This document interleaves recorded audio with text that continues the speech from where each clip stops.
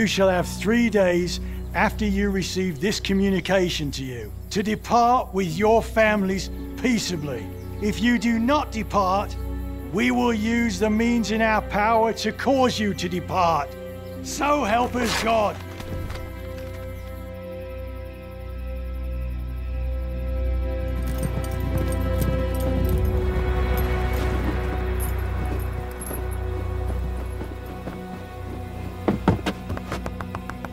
David!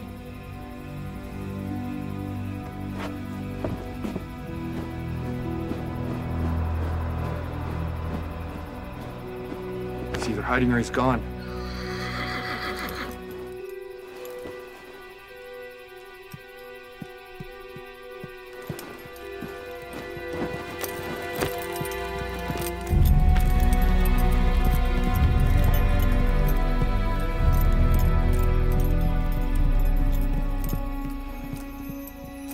Said you were leaving. I didn't believe it. You can't truly believe that they'll hurt you. You read the letter. I read it. Those were Dr. Havard's words. Maybe. Let's go, girl.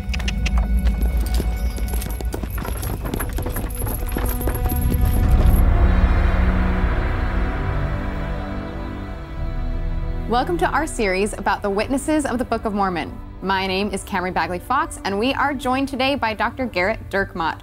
Gerrit is an expert on early church history, and we are thrilled to have him with us today. I'm glad to be here. Gerrit, can you tell me about the Danites? I know virtually nothing about them. Well, I think that, that's actually probably what would be most people. I mean, it's something they might have heard of, but, what exactly is it? So in Missouri in 1838, there is an increase in threats of violence against the Latter-day Saints. Now, violence to Latter-day Saints in Missouri is not a theoretical happenstance, right? They've already been violently driven out of Jackson County. And it makes pretty good political capital among Missouri legislators to be an anti-Mormon. I mean, there are politicians who run on the basis of, and if you elect me, we'll make sure that there's no Mormons allowed to live in this county. And that's a popular position to take.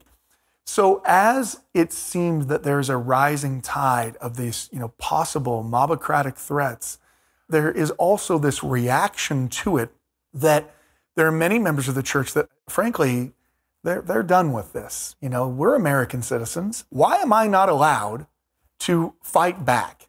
Why are you allowed to come here with a gun and chase me out of my home? If you come here with a gun, I'm going to defend my home. There's a real frustration. Many of the members are being driven out of Kirtland now because of all the difficulties there. But apparently there's a collection of Latter-day Saint men who decide that they are going to form up into a group to defend themselves against the mob if the mob comes. And even more so, to take proactive steps. If we know that this mob is over here burning down some houses, well, we're going to go burn down some of their houses. We are going to fight fire with fire. What's unknown is the degree to which Joseph Smith is involved in its either creation or its methods. Now, those who are a part of it after the fact will, of course, all claim, oh yes, Joseph is the one who told me this. But Joseph himself, while he seems to know that there are people that are planning to try to defend themselves, he doesn't seem to know, or at least he writes to Emma and says, there were some things that were done, under my name that I didn't know about or I didn't understand. Usually when it's talked about, and in the case of the witnesses, this idea that there's this kind of vigilante group of Latter-day Saints, militant Latter-day Saints, who are going to say, we aren't going to allow any mobbing here. Well, in previous places, dissent and apostasy had preceded mobocracy, right? I mean, look at what happened to Joseph and Sidney in Hiram, Ohio. There are former members of the church leading that mob that's dragging them into the streets and tarring and feathering. Joseph!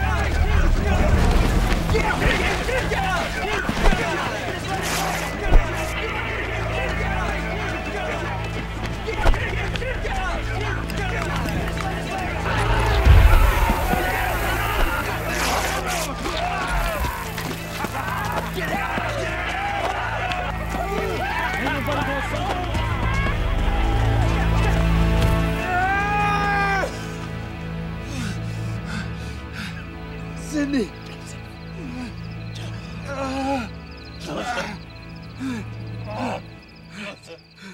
And so the Danites are going to make threats against some of these apostates and dissenters in Far West. People like W.W. Phelps, people like John Whitmer and David Whitmer, and they are going to feel as if there's this not so subtle threat that's coming from these zealots inside the church that if you don't leave, we're going to make you leave. And can you tell me about the Danite Manifesto? So this is a document that is later produced. It's something that is claimed to have been something that was drawn up with Joseph Smith's blessing. Now, Joseph Smith himself is saying that he isn't a part of it, so it actually becomes a kind of political football in that regard. Most of what we get of Joseph's involvement with the Danites and the Danite Manifesto actually comes from Samson Avard. So he is actually going to, in return for immunity, testify against Joseph Smith and against the other leaders of the church. And as you can see, that's a little bit of a complicated source, because while he is someone who knows, because he's certainly a part of it, and by some accounts the leader of the Danites, he's also giving his testimony in order to exonerate himself and to place the blame on someone else. So what do we know? We know that there were some Latter-day Saints who wanted to take vigilante measures to defend the church and its property and to drive dissenters out of their ranks, because in their view, if you allowed someone to stay in your community who is saying, yeah, Joseph Smith's a false prophet, all that does is actually invite mobocratic action from the outside.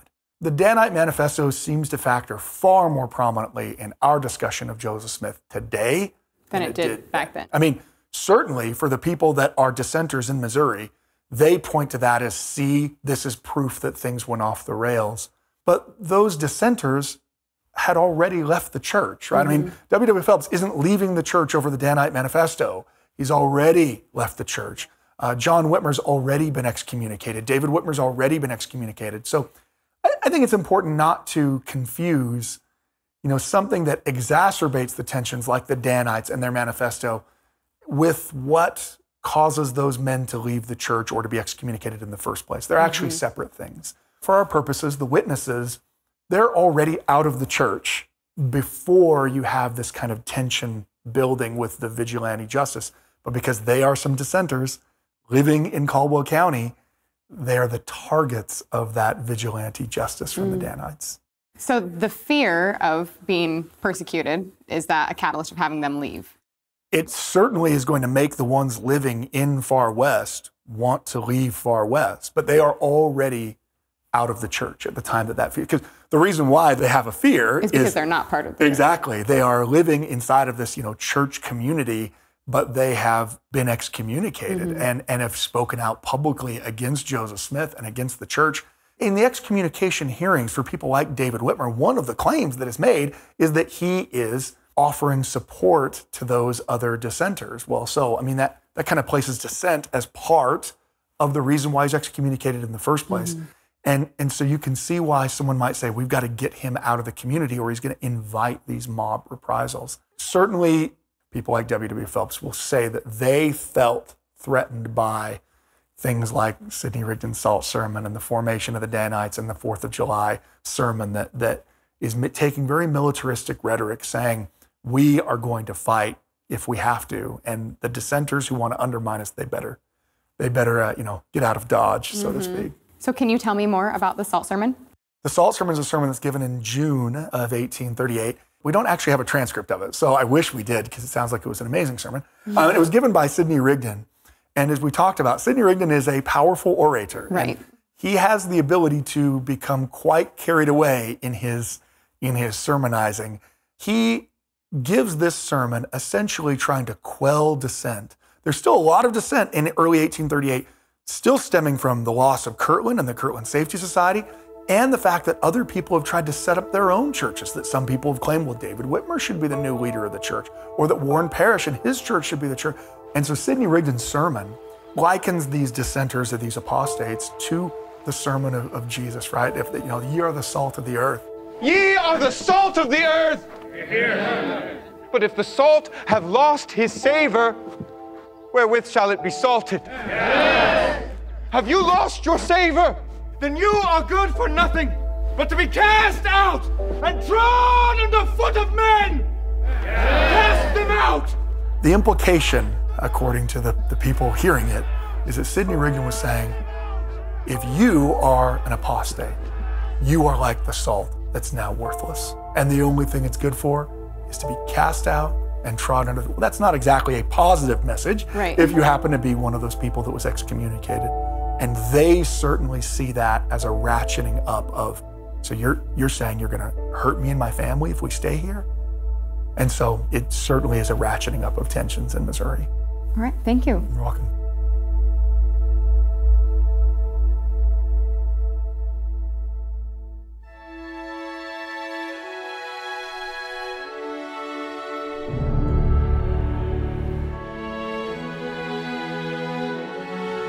Joseph was dead, the young church balanced on a razor's edge. For grieving saints, there was no tested path, no definitive word on who should lead. But mere hours following Joseph's death, some began to campaign, while others looked for revelation from God.